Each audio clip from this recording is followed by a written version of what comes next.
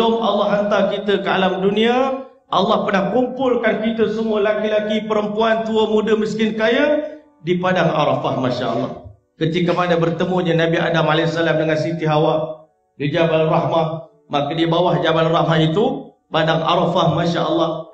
Padang Arafah yang mana pada hari Hajjatul Wida Nabi SAW menyampaikan khutbah. Tetapi jauh beribu tahun sebelum itu, ketika mana Nabi Adam AS sampai di padang Arafah, Allah telah sapu bahu belakang belah kanan Nabi Adam AS. Allah keluarkan semua nyawa anak cucu Nabi Adam AS. Allah bentangkan di padang Arafah. Allah perkenalkan diri dia kepada kita semua. Alastu birabbikum, bukankah aku Rabb kamu, pemelihara kamu, pencipta kamu? Bukankah aku Tuhan kamu yang memberikan seluruh nikmat yang ada pada diri kamu di sana ini? Maka di waktu itu, tuan-tuan dan puan-puan yang dirahmati oleh Allah, kerana kita belum kenal sesiapa dalam hidup kita. Waktu itu kita belum kenal suami kita, kita belum kenal anak kita belum kenal jiran kita belum ada kawan waktu itu.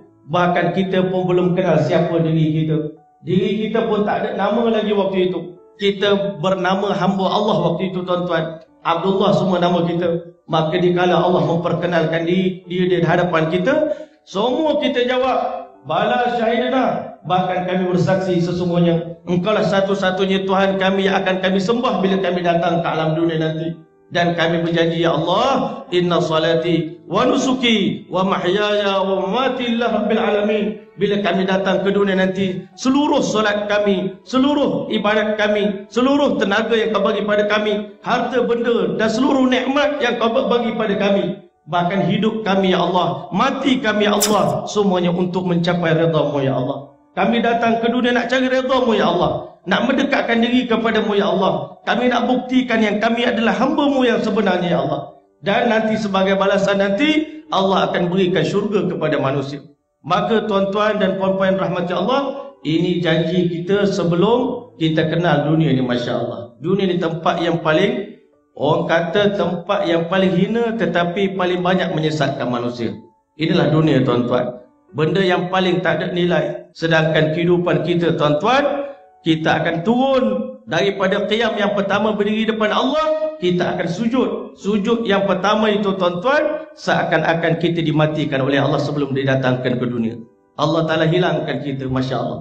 Allah beritahu, hal ata'al insani hinum minad dahri, bukankah pernah datang satu zaman dalam kehidupan manusia, lam yakun syai'am mazkura, beberapa lama yang dahulu, satu tempoh masa dahulu sebelum mereka lahir, mereka bukanlah sesiapa yang namanya disebut-sebut.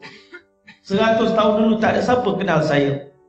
100 tahun dulu tak ada siapa kenal tuan-tuan.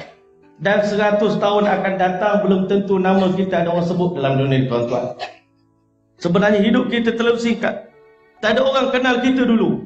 Sekarang Allah telah jelmakan kita, hadirkan kita ke dunia sesingkat duduk antara dua sujud. Masya Allah. Kita semua sedia maklum. Semua orang sedia maklum rukun paling pendek dalam solat adalah duduk antara dua sujud. Rabbighfirli warhamni wajburni warfa'ni warzuqni wahdini wa'afini wa'fu anni. Ini umur umat Nabi Nuh AS. Umat Nabi Nuh umurnya 1000 tahun. Masya Allah. Panjang sikit doanya. Umur umat Nabi Musa AS 500 tahun. 1000 tahun baru satu hari di sisi Allah Ta'ala. Nak buktikan ahli syurga tak payah hantar lama-lama. Sehari dah cukup dah, aku buktikan kamu ni ahli syurga. Lepas tu mati, masuk syurga. Umat Nabi Musa AS 500 tahun, separuh hari, tuan-tuan. Satu hari di akhirat, 1000 tahun di dunia, 500 tahun setengah hari. Hantar ke dunia, mati. Yang masuk syurga, masuk syurga. Yang masuk neraka, masuk neraka. Umat paling akhir didatangkan oleh Allah Ta'ala ke dunia adalah umat akhir zaman. Dalam umur kita pendek, tuan-tuan, umur kita, kata baginda sallallahu alaihi wasallam, a'mar ummati baina 60 wa 70 sanah. Umur umatku di antara 60 hingga 70 tahun. Kata makcik zaman Nabi Musa AS, kalau aku hidup zaman tu, tak ada masa dah nak main golf ni. Kata makcik tu kan, nak main golf, nak pergi berjalan, merayau sana sini, tak ada dah. Ibadat je lah siang malam pasal masa pendek. Kalau umat Nabi Musa AS 500 tahun, enjoy 300 tahun dia main-main, 200 tahun lagi masa nak ibadat pada Allah Ta'ala. Umat Nabi Nuh AS kalau 800 tahun dia enjoy, ada 200 tahun lagi boleh ibadat pada Allah Ta'ala. Kita ni dah lah umur 60 tahun, 60 tahun nak enjoy, rasa-rasanya macam mana tuan-tuan? 60 tahun masih nak main-main lagi, kan? Dah masuk umur 40 tahun nak main-main lagi ibadat pada Allah Ta'ala.